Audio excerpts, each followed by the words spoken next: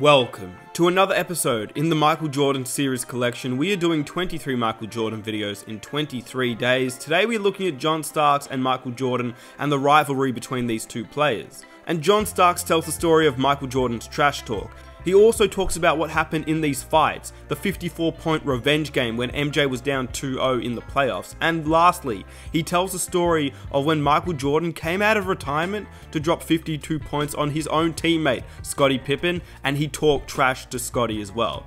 These are the stories, and I hope you guys enjoy the video. If you've been enjoying the series, I'd greatly appreciate if you guys could help me out by hitting that like button. Let's aim for 5,000 likes for the next episode tomorrow. Be sure to hit that subscribe button and hit that notification so you're notified when a new episode releases. There's also a playlist that has every single MJ story that has been made so far on the top right of your screen and in the description box. And also be sure to check out the full content and footage used in this video in their entirety, which is in the description and on the screen right now. I don't want to keep you guys waiting, so I hope you guys enjoy the video. John, you guys had so many battles against Jordan's Bulls in the 90s. Any anecdotes that you can share about maybe some of the things that Jordan said in the middle of those games or some of the other Bulls said during those games? Now, remember, this is a rated G program, but maybe you have a good story or two. Okay, so now tell me the experience. You got Michael Jordan. You got to guard Michael Jordan, right? You know, whenever you get a chance to play against someone like Michael Jordan, for me personally, the one-on-one matchups was fun to me because the level of competition, you know, that he brought every single night, you had to raise your game up. And so in college, I used to have my wife, when we was on the road, if I couldn't tape the game, I used to have her tape all Chicago Bulls games. And so I would watch him when I come home. And so I used to study him all the time. And so when I got the opportunity to play against him, I had already played against him in my mind.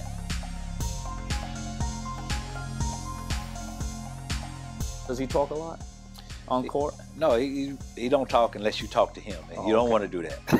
Michael Jordan has ignited the crowd. He started that by talking to the young John Starks and causing him to lose his concentration. We've seen it before. He was talking at the time. What'd he tell you? What'd he say? Well, he told me before the night over, you're going to be calling me Mr. Jordan. You know. Starks punched it away, and you saw Michael with conversation. Look at Starks right back at him. The one thing when you play against Michael Jordan, you not only have to stand up to him physically, you have to stand up to him mentally, because he will torment you with his play. Just like that, in your face.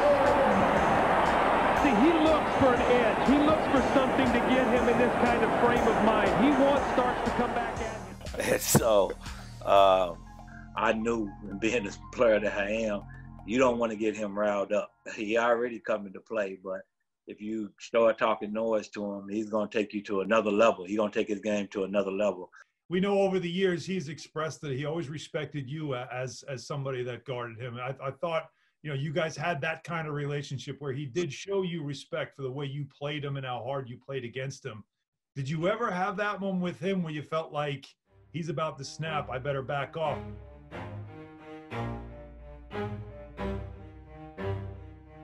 The Bulls had made short work of their first two playoff opponents. But they knew that the Eastern Conference Finals would be different, because in this long-awaited series, they would be pitted against their most bitter adversary. In last year's playoffs, the New York Knicks had physically punished the Bulls. Pippen, oh, he is ripped by Starks. The anticipation been there all year long, and we understand that in order for us to get into a championship, that we have to go through Chicago, and we understand come Sunday it's going to be an all-out war. I played very well that first game against him. I'm a very competitive person, as everybody knows. Michael Jordan was the ultimate test, and John Starks would step up and accept the challenge. Or is he read MJ real well? He has studied films on Michael Jordan because he's playing him better than I've ever seen anybody play him. Jordan high on the right side, turns, there's a quick jumper, and he put up an air ball. The Knicks are flat out playing Chicago at both ends right now. With Starks containing Jordan, the Knicks gained confidence with every play. Starks for three. Fittingly, it was Starks who would close out Game 2. and emphatically stake New York to a 2-0 series lead. Starks goes baseline. Oh, my goodness. Oh, my goodness. Oh, what a play by Starks. Starks with the spark. That play should just about finish off the Bulls.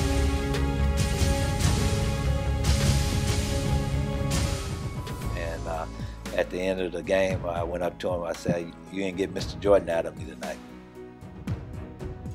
I think in game number 3 in '93, where we got into a little scuffle in Chicago, he thought that I was trying to attack his sore wrist. I guess he had a problem with his wrist at the time, and I slapped at the ball and hit his wrist by accident.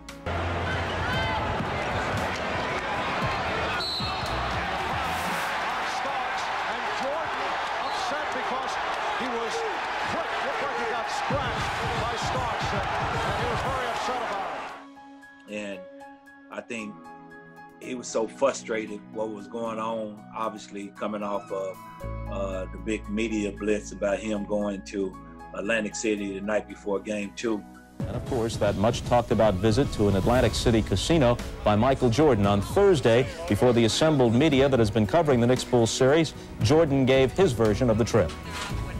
It's attacked in my private life, and I really didn't like it, and I don't agree with it. But I felt a need to come out and express that and tell the truth so you guys can quit hallucinating and taking it further than what it is. And I think it just kind of boiled over into that whole altercation. I think he was disgusted with what happened, and Michael had to respond.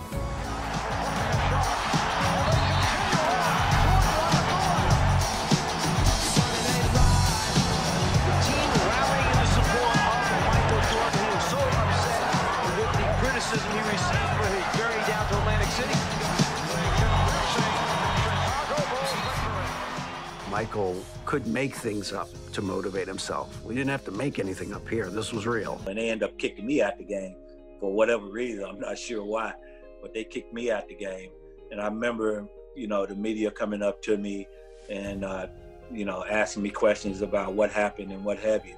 And so I just went into, I didn't play against Michael Jordan long enough, and I know when he's agitated, and he pretty much just agitated over what went down, with the media and them reporting that he went to Atlantic City and what have you.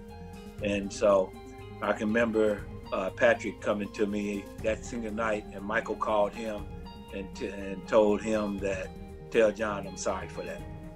He apologized, because he appreciated what I said. I stay up to 2:30 in the morning myself, watching TV, and some guys, may like to go out.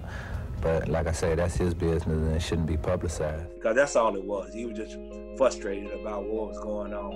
And I wish he would have said it in person, but, sending it through Big Fella, that was good enough.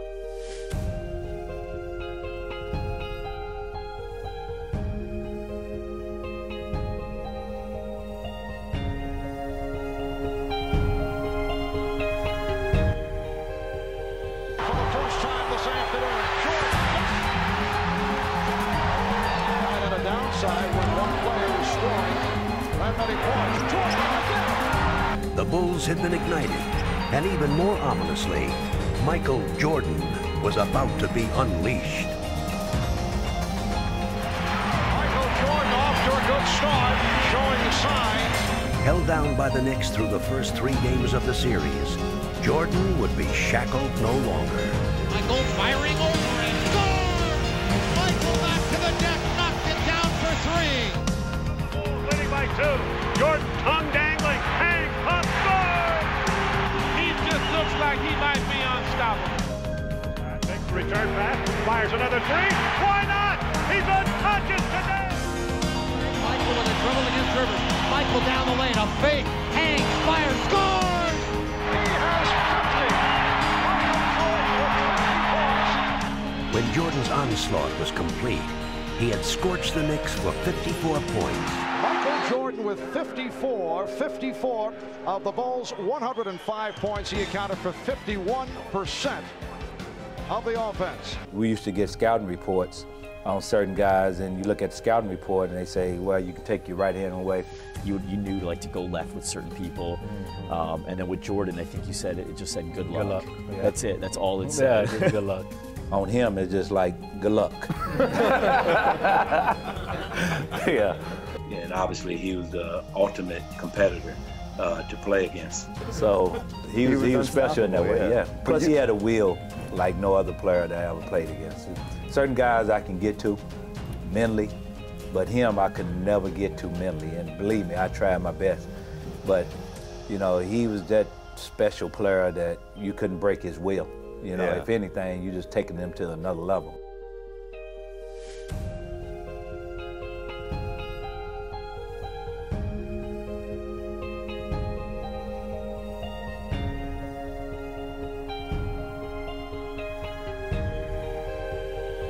I can remember, you know, doing when he retired, and Scottie Pippen had a All-Star benefit game in Chicago, and he was having a hard time selling tickets. This was in '95, the summer of '95, and he talked Michael into playing. And as soon as he announced Michael was playing, the tickets sold out in an hour. Michael had a game-high 52 points and leading his team to a 187-150 victory. The fans not only welcomed Jordan back, they also got their first chance to see him go one-on-one with Pippen. He found himself matched up against Scottie Pippen. What y'all saw today with he and I, it's been going on in practice every day, you know, when I was playing against him. It was kind of tough because I didn't want him to embarrass me out on the court, but, you know, Michael's one of the greatest players that ever played the game, and it's tough to shut him down. And I can remember I'm on Michael's team, which I was thankful for that. I'm playing on his team, and Scottie called himself stacking the team against him. And he said before he went out, just give me the ball and move out the way. So he was on the court, and everybody gave him the ball, and him and Scottie were one-on-one for the majority of the whole game. And he lit Scottie up for like 55 points. He had dropped in 52 points. I hadn't played all summer, so I've been working out for the last 3 or 4 days just trying to get my wind back and get some of my touch back. You know, anytime that I want to pick up a basketball and go back out and play, I can do that. And if there's any doubt that Michael could come back at the top of his game, well, his performance put all of those doubts to rest. It was one of the most incredible things that I've ever seen in my life.